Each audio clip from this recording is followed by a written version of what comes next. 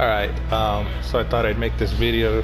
It's quicker, easier to explain. I thought quick play was all regular core. It says hardcore now, but you gotta go to filter, open filter, and when each time you press square, select a category, it changes filtered, blah blah blah, hardcore, blah blah blah, and you select if you like kill confirmed, domination, cyber attack. Then it puts all these on shuffle mode, or in my case, maybe just these two.